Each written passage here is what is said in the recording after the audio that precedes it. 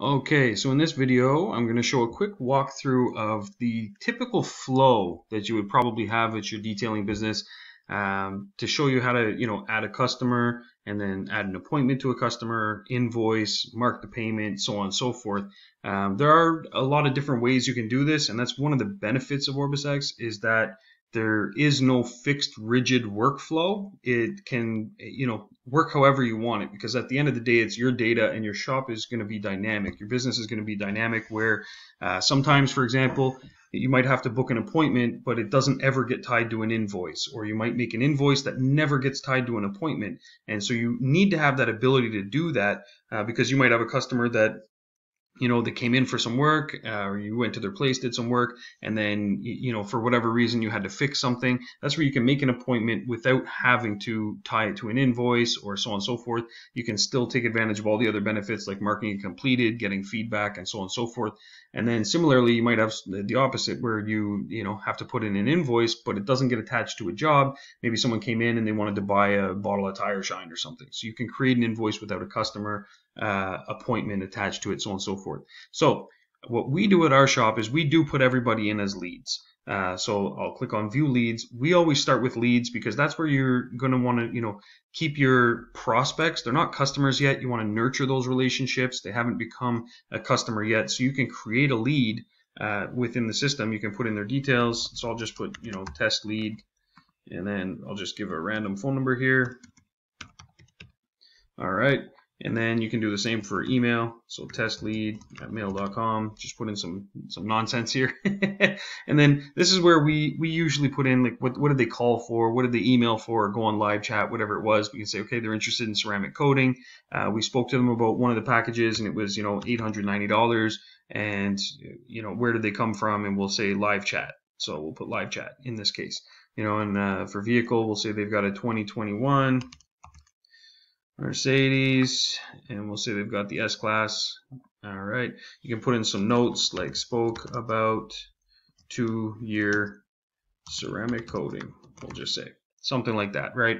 The lead status defaults to a hot lead because we just talked to them, right? There are other states, and this is where if you want to convert this to a customer, you would simply click on one sale and then hit save, and that'll automatically save this lead, but it'll also convert them to a customer. Now you can do that on the opposite side once they're already saved. So here, I'll just leave it as a hot lead.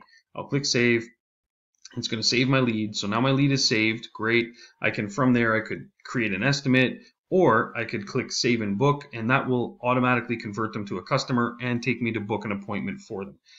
But in this case, let's just say, okay, we spoke to them, but then maybe they didn't close right away. So the system's going to automatically follow up with them, trying to close the deal. But then maybe I also call and I try and close them by phone. So I could say, called and left a voicemail, for example. And so this is where you can put in notes, and so it's going to be time-stamped, and it's going to say called and left a voicemail and who did it. So if it was me, if it was one of our staff members, so on and so forth, you can keep track of that, and that's in the journal, right? It's important. So you have your journal that keeps track of all your sales notes as you massage this lead and try and convert them to a customer. Now, once you convert them to a customer, that's where, I close the deal. I can go and let's say I lost the deal. Let's start there. I lost the sale, so I can click lost sale and click save. Now, where that is going to play a role, I'll go to our dashboard here, and if I scroll down where we have the interest summary, that's the interests that I put in. So where I put this initial service interest, ceramic coating, that's going to play into this chart here and tell us where our leads are coming from. And then it's also going to impact the sources. So in this case, remember we chose live chat. That's going to impact this chart. But then whether I won or lost the lead, that's going to show up in your prospect statistics. So if I won the lead, it's going to count how many leads we got this last 30 days, this quarter, this year, so on and so forth. And then if I won the lead or if I lost the sale, right? So it's going to keep track of all of that as well. And that all has to do with your lead status. Now from your leads page, I'll just do this in a new window real quick. You can filter by hot leads, warm leads, cold leads, as well as the ones that you won and the ones that you lost, right? So that's where those statuses really come into play. Now, if I lost them, I could click lost sale and I'll have lost it. If I won, I can click won sale, and that's going to automatically create a customer as well. So I won, and it's going to tell me, congratulations on winning the sale. And then from there, I can click here, which is going to be view client, because right now I'm still editing the lead, right? So I can click view client, and that's going to take me to their client profile, and it's got all their information. Here's their S class. It's got all that ported over, and I can click on new appointment, invoice, estimate, so on and so forth. Now, if let's say you are talking to a lead and you haven't put them in the system, but they're like, no, book me in. They're down. They're whatever the price was. It makes sense for them. You can skip the leads, feature in that case, and you could just create a client. And so that would be under, I'll do this in a new window so we don't lose our other one. So view clients, I could simply click add client. That's where I can put in their information, put it all in, and hit save. This is going to automatically create a lead at the same time, because technically it was a lead, but you won them and they became a client. So you can skip that page of creating a lead and just jump right into creating a client if they're ready to book, because they are a lead, they're a prospect, they haven't done business with you yet, but you're saving them as a client because they're ready to do business. So some businesses, all they do is use clients, and it automatically creates leads for them.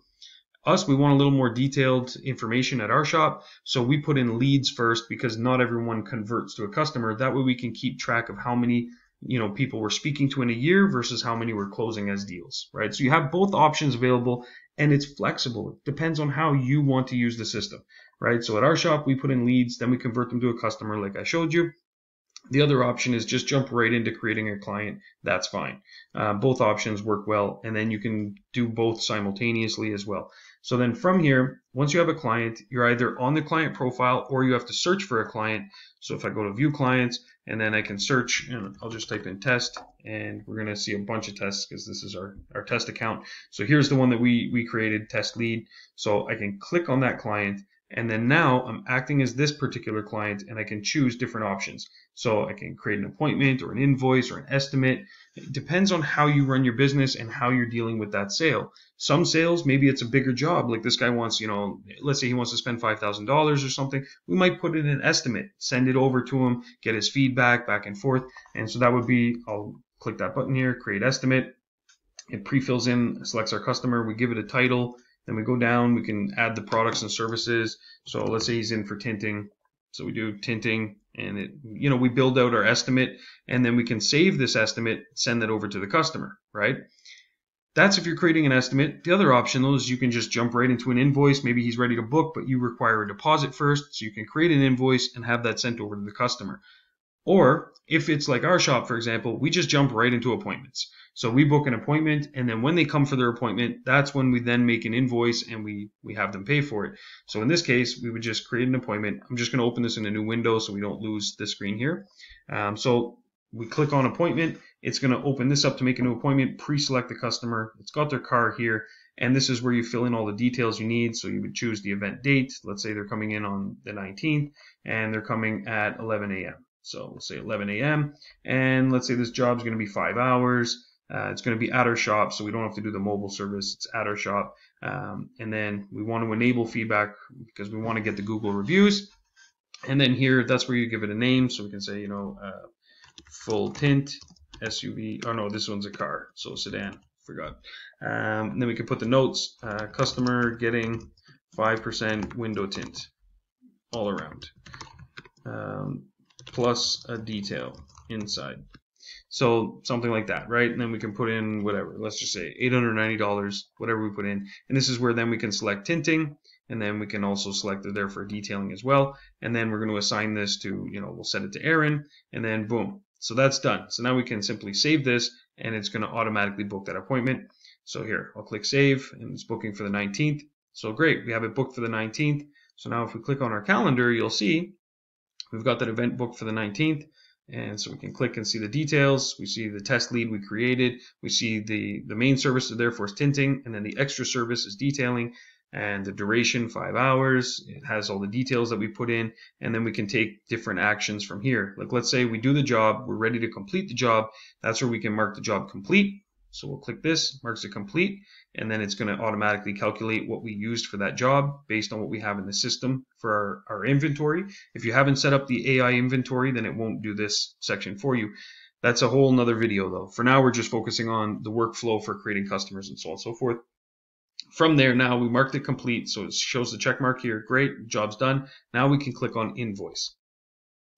Click on invoice, it populates our customer, fills out the details, and then this is where we can put in, you know, they came for, we'll just say full tint, boom, 180, and then we can add whatever other stuff. So they got engine detailing, and then maybe they got something else. They came for full detailing as well. So we put that in, and then we can put in their VIN number, and it's going to pre-fill out the Carfax based on what service they got. But we can also add and remove things there as well. But this is where we would create the invoice. And so in this case, we'll just choose save. So we're going to save this invoice. Done, the invoice is saved. And now there's a few options depending on how they're going to pay. So if they're going to pay online, we can do that and it'll process through Stripe, for example, or if we're going to enter a manual payment. So I'll open this one in a new window just to show you. So we click on manual payment, and let's say they give us cash. So great, paid with cash on the spot. Whatever, you put some notes, whatever you want. Maybe you have to put the denominations of the bills you got, I don't know. Then you click save, that's going to mark that payment, and the invoice will now be paid. Customer gets a receipt automatically sent to their email. The other option, of course, is if they're going to pay online with credit card, for example, we can click that, and then we can put in their card information and basically process that payment. Now, the other option, of course, is let's say they're going to do, you have a terminal, you have a Stripe terminal. So we can click to view invoice, and then we can click Stripe terminal. And this is going to now look for our readers. We don't have a terminal set up on this account, so it's not going to find any. But if you do, it'll show the terminal. It's going to pass the amount to the terminal. You can process the payment, and then it'll send you back to the invoice, and it'll mark it as paid. So that's essentially it. You have a few different ways to mark payments, and you can also access the terminal. If I go to invoices, and you'll see under here payments, so you can always come back at any time. Maybe some places they make the invoices for the whole day for all their jobs ahead of time, so you can just come to your invoices page and you'll see these two buttons here to do an individual payment, or if you're paying multiple at the same time, you can check off different options. All these ones have been paid, but here these ones haven't, so we could check off multiple, and then we could do pay online or pay offline to mark those. Let me unselect these. But in this case, from here, we can do the online payment where we manually enter in the credit card, or we can click here and it'll connect to the device as well, and it'll look for the terminal. So there's a few different ways. So that's how you would basically do a customer plus the invoice, plus the appointment, plus the payment, start to finish. But like I said, you can do this any which way you want. So we created an appointment first, but maybe in this case, let me just do, I think it was lead test or test lead. I can't remember what the customer's name was, test lead. Okay, so here we found our client. So I'll click that. So from here, instead of doing an appointment first, I could just jump straight to an invoice. So I could go create the invoice, send that over to the customer, have them pay the deposit if I want. And then when they come in, I can go to view the customer. And from there, I could create their appointment and so on and so forth. So it's really up to you how you want to do the workflow, which is pretty cool. It doesn't force you down any path. It's very flexible. It allows you to put information in any way that makes sense for your business and the transaction that you're working on at that time. So that's it in a nutshell.